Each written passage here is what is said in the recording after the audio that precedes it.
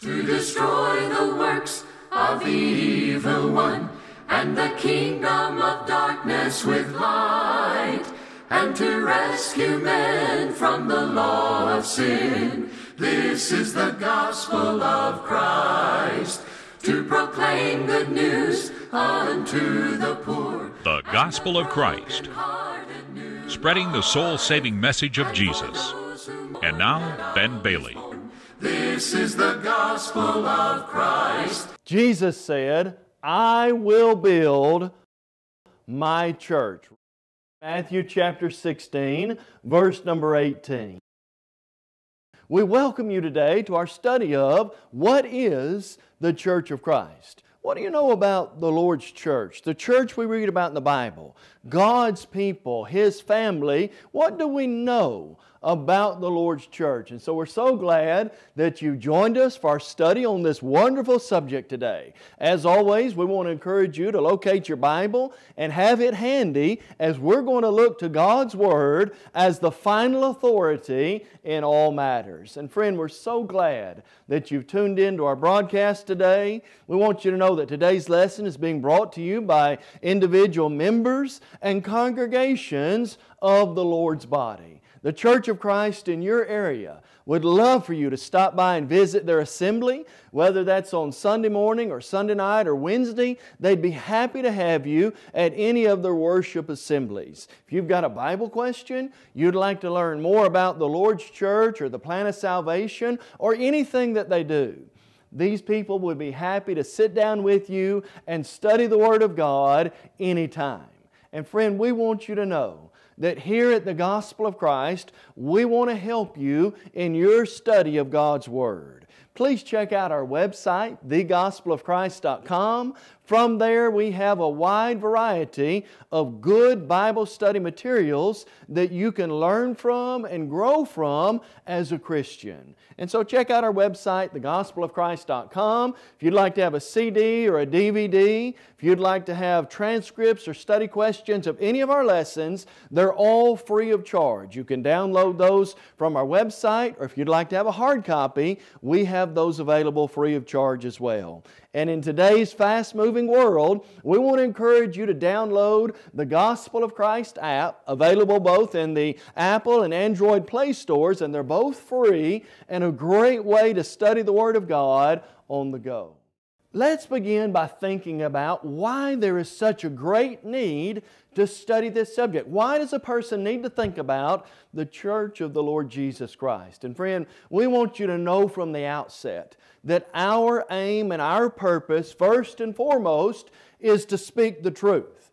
The Bible says in Ephesians 4:15, speak the truth. And as Christians, as followers of God, we have a great responsibility to speak God's truth on this issue. Proverbs 23 verse 23 says, not only do we have a responsibility to speak it, but every hearer has a responsibility to that as well. The Bible says we are to buy the truth and sell it not. If it's truth, regardless of the cost, regardless of what changes may be necessary, my responsibility is to accept truth and put that to use in my life. And friend, the value of the truth cannot be underestimated. Jesus said in John 8 verse 32, you shall know the truth, and the truth will make you free. What is it that sets men free from sin and removes them from the stranglehold of the devil? The truth sets people free. John chapter 8, verse number 32. But friend, let's also realize this. There's a great need for this study because not only do we want to speak the truth, we want to do it the right way. Let's hear the rest of Ephesians 4:15. Paul said, to speak the truth in love.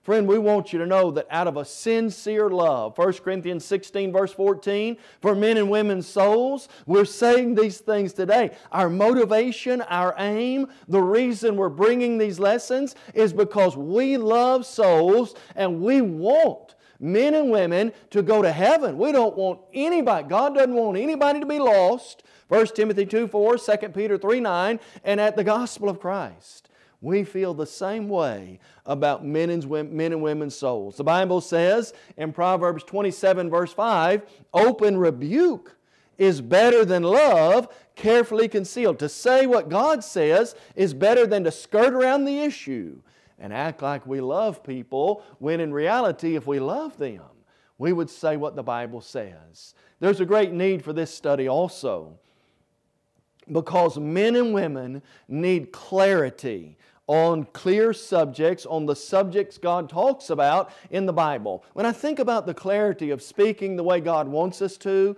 there's a minor prophet, a passage mentioned in Habakkuk chapter 2, verse 2 that I often think of. God said to the minor prophet Habakkuk, make it so plain that he who runs may read it. John 10 verse 25, they said to Jesus in verse 24 and 25, tell us plainly.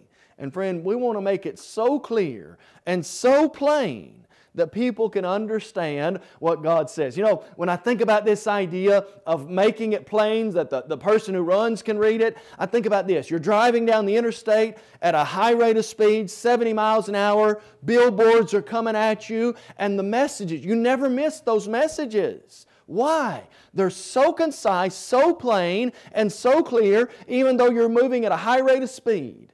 You can get the point. Friend, that's the way gospel preaching, that's the way clear proclamations of God's message ought to be. But friend, let's be clear today as well. Our main emphasis in speaking on these subjects is ultimately to please God.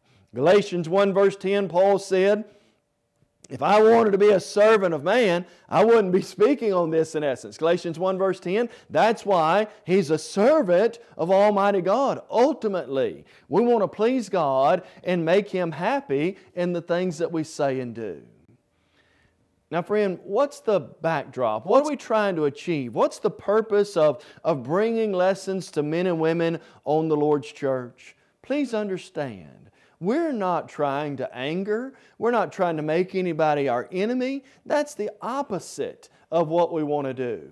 Paul said in Galatians 4:16, have I become your enemy because I preach or speak the truth? Friend, although some of the things we say in this series of lessons on the Lord's church may be different, may be unique, maybe things that you've not seen or read or heard in the Bible, if they're from the Word of God, please understand our aim is not to anger or upset. We want men, according to Ephesians 6:4 and Hebrews 10 verse 24, we're trying to help men and women draw near, draw closer to God through His truth and through His Word. And thus we're not out to make enemies or upset anyone. But friend, also realize this. Please understand, we're not saying we're the only sincere religious people, but also realize sincerity alone won't save anybody. Romans 10 verse 2, Paul said of his own countrymen, of those who were caught up in Judaism and its tradition just like he was. Paul said, they have a zeal for God, but not according to truth. Are there zealous people who have a desire to please God and a desire to go to heaven and ultimately to do what you bet there are? But sincerity without truth won't save anybody. We want sincere, God-fearing, God-seeking people to hear the truth on the church so that they can be right with Almighty God. And friend, please understand, this is such a powerful point. Anyone who obeys God's truth can be right with Him. The Bible says again in John 8 verse 32, you can know the truth, and the truth will make you free. Ephesians 3 verses 3 and 4 says, when we read, we can understand God's will. And so anyone who will come to the Bible with an open and honest heart and do what it says, they can absolutely be right with God and live before Him in purity. But as we think about the idea of the Lord's church, we want to ask, what then is the individual's responsibility to truth? if I hear the truth, or as we think about truth, what's my responsibility? Well, friend, first and foremost, let's realize my responsibility is to demand that I hear and know God's truth, not the ideas and opinions of men. I love the words of John 10, verse 24 and 25. Jesus had already told them on multiple occasions, but this time they come to Jesus and they say, "Tell us plainly if you're the Christ." And Jesus did indeed tell them. But that's what men and women need. That's the attitude we need today. Tell us plainly what God says on this matter. And friend, please understand, there's a whole lot of people who want to skirt around the issues. There's a whole lot of people who proverbially want to beat around the bush, and that won't help anybody. And long ago, Jeremiah said in Jeremiah 5, verse 30 and 31, "The prophets prophesy falsely, the priests rule by their own authority, and my people love to have it so." But then there was this question, and God said, "But what will you do in the end?" Beating around the bush, skirting around the issues, tiptoeing over this is not going to help anybody come closer to God. And so men and women need to demand to know and hear God's truth. And then, of course, we need to listen very, very carefully to what the Bible says. There's a common refrain that you will find in every letter to the 7 churches of Asia Minor in Revelation 2 and 3. God will say to those people, "To him that has ears to hear, let him hear." What's God saying? Listen very carefully to what I'm saying. Friend, our responsibility to the truth is to listen very carefully to what the Bible says. Take heed what you hear. Mark 4, verse 24. Take heed how you hear it. Luke 8, verse 18. And as the Bereans in Acts 17, verse 11, they searched the Scriptures daily to see if what Paul was teaching them was true to the Word of God. And so we want to make sure we're listening very carefully to the Bible, to what God says. But you know, even if we demand to know and hear the truth, even if we listen very carefully to the Bible, we still have another responsibility, and it's this. I've got to take what I've demanded to hear. I've got to take what I've seen to be from the Bible, and I've got to apply that to my heart and life. To hear it, to open up my Bible and see it's in the pages of the Word of God, that won't do anything if I don't put it into action in my life. Philippians 4, verse 9, Paul said, "The things which you learned and received and heard and saw in me, these do, and the God of peace will be with you." Jesus is the author of eternal salvation to all who obey Him. Hebrews 5, verses 8 and 9. It's not enough just to go out and look up in heaven and say, "Lord, Lord." Jesus said, not everybody who does that is going to heaven. Who is then? He who does the will of my Father in heaven. And so we hope that as we've mentioned some things leading up to this, that those things will be on our heart and mind as we think about the Lord's church. Let's then turn our attention to thinking about some characteristics of the church. And as we do that, friend, there's a lot of confusion in our world about the church. Let's begin by thinking about, we often hear people talk about the church or something related to the church and sometimes wonder, is that really what the church is? Let's think for a few moments about common explanations or common terms we hear about the church that's really not the church in the Bible. Here are a few of those. What is the church not? Well, friend, as you read the Bible, it is clear the church is not the building. Acts 7, verse 48 through 50, the Apostle Paul said, listen to this, God does not dwell in temples made with hands. As the prophet says, heaven is my throne, earth is my footstool. What house will you build for me, says the Lord? Has not my hand made all these things? Friend, when we talk about the church, we're not talking about beautiful, ornate stained glass. We're not talking about comfortable pews. We're not talking about a pulpit or a building located on a street corner somewhere. The church of the Lord Jesus Christ is not the building. Jesus didn't die for the building, did He? Acts 20 verse 28, Jesus purchased the church with His own blood. He didn't die for 2x4s and cinder block. No, that's not what He died for. Jesus died for more than an edifice that we sometimes refer to as the church. Secondly, let's realize that the Lord's church is not worship. And by that we mean this. Sometimes we say, when we're about to go worship God, we say, I'm going to go to church. Well, wait a minute now. Is the church worship? The church does worship. There's no doubt about that. John 4, verse 23 and 24, God is a spirit, and those who worship Him must worship in spirit and truth. But friend, let's realize the church is not the same thing as worshiping God. God's people go to worship. We gather together to worship, but here's the problem in that. Sometimes we disconnect the idea of this, that every day of my life, as I live for the Lord, I'm a member of the Lord's church, whether I'm at work, whether I'm on the ball field, whether I'm at home, or whether I'm assembled with the saints, every day, not just at worship. I'm a member of the Lord's church. What else is the church not?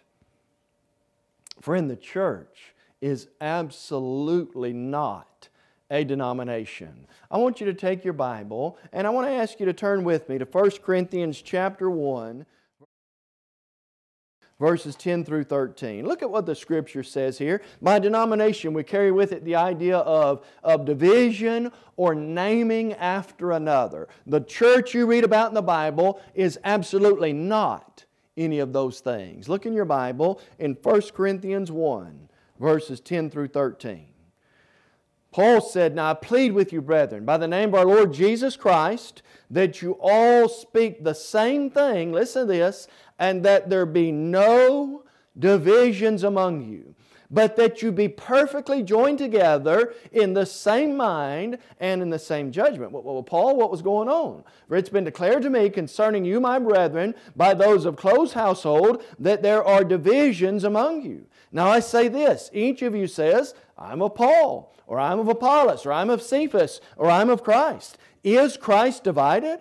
Was Paul crucified for you? Or were you baptized in the name of Paul? Friend, when we think about denomination, dividing, division, the Bible says, let there be no division among you. Well, the very idea of a denomination carries with it, inherent in the word, naming after another. And the Lord said, you are saying, I'm a Paul, I'm Apollos, or any of those crucified for you? Did Paul die for you?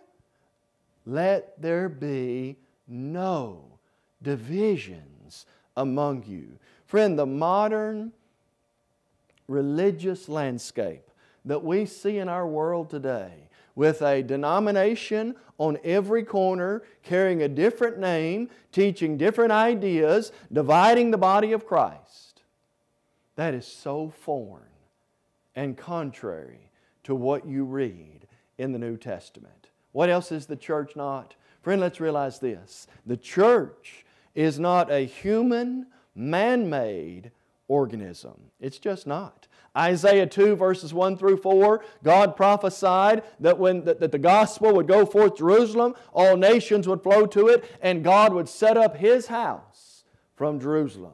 We read in 1 Timothy 3:15 that the church is the house of the living God. Daniel 2 verse 44, Daniel prophesied that during the time of these four kingdoms, the Babylonian, the Greeks, the Medo-Persians, and the Roman era, God would set up a kingdom which would never be destroyed. And then we open our Bible to Acts chapter 2. Peter stands up in Jerusalem for the very first time, preaches salvation in Jesus as a present reality. And those who obey the gospel, listen to these beautiful words.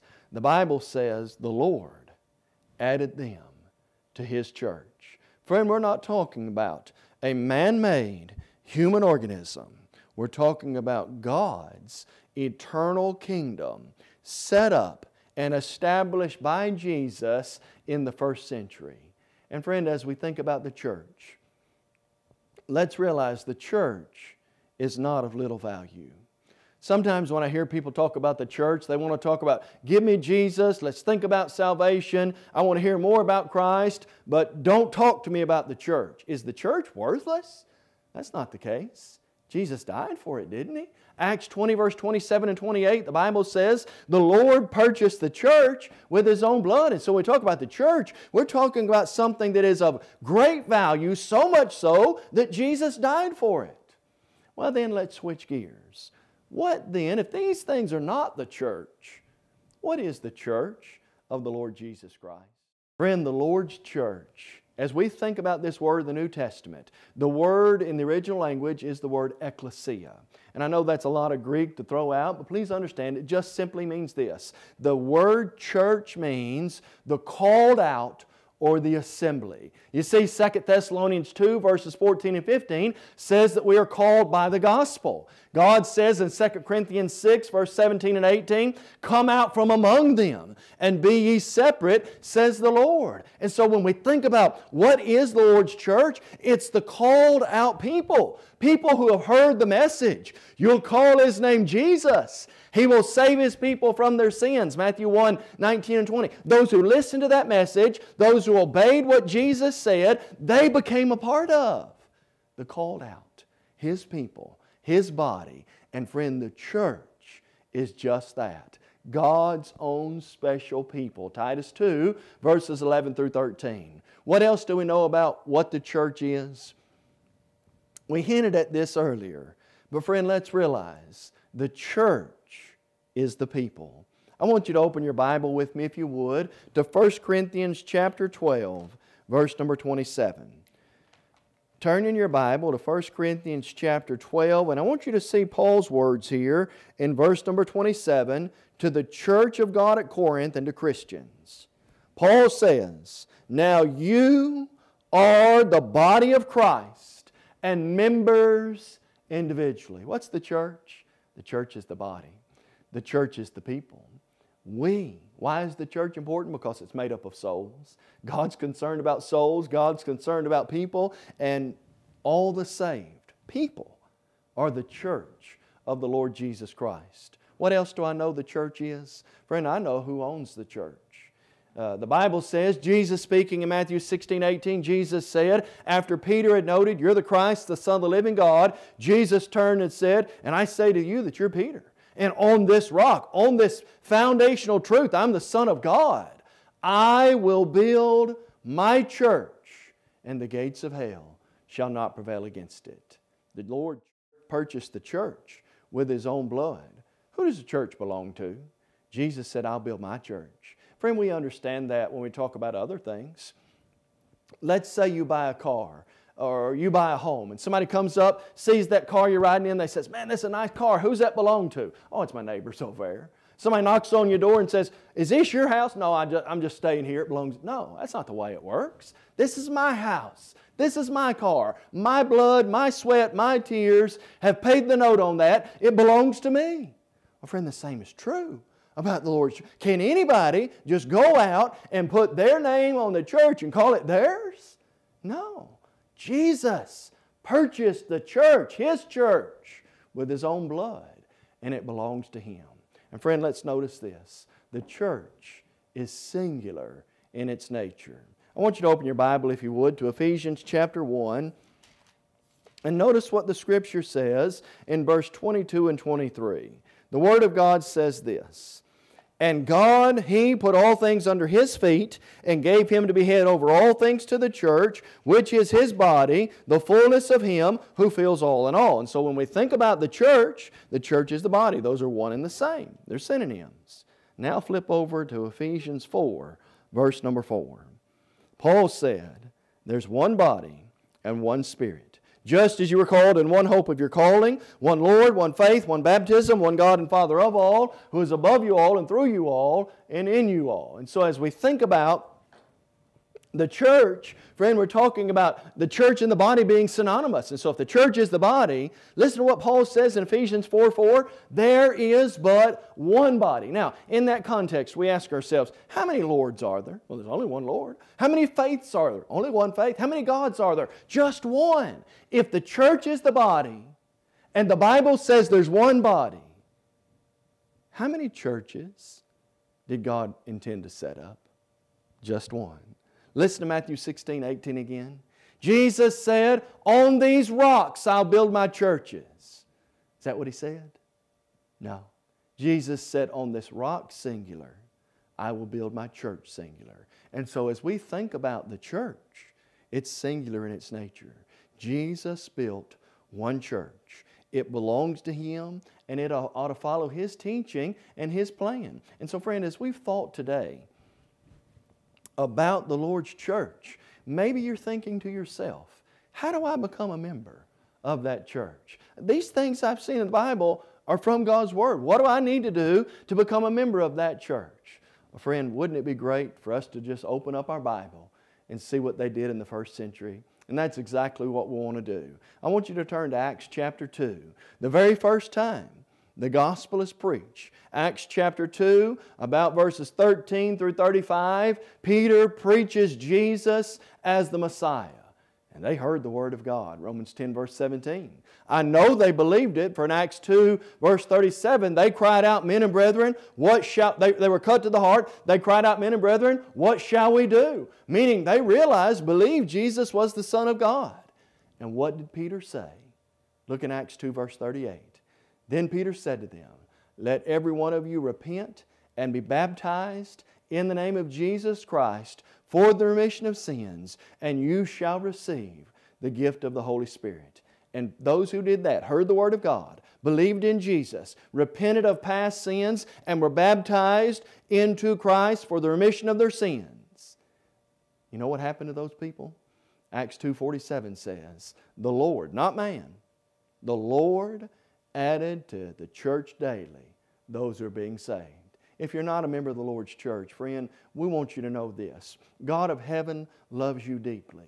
We love you deeply. More than anything in all the world, we want you to become a member of the Lord's body. If you've never done that, we encourage you to do that. If you'd like to study more or talk more about it or learn more about the church, we'd be happy to sit down with you and do that. And friend, we want to encourage you to join us next time as we're going to study more about the church we read about in the Bible. You may have just joined our program and are wondering, what is the Gospel of Christ?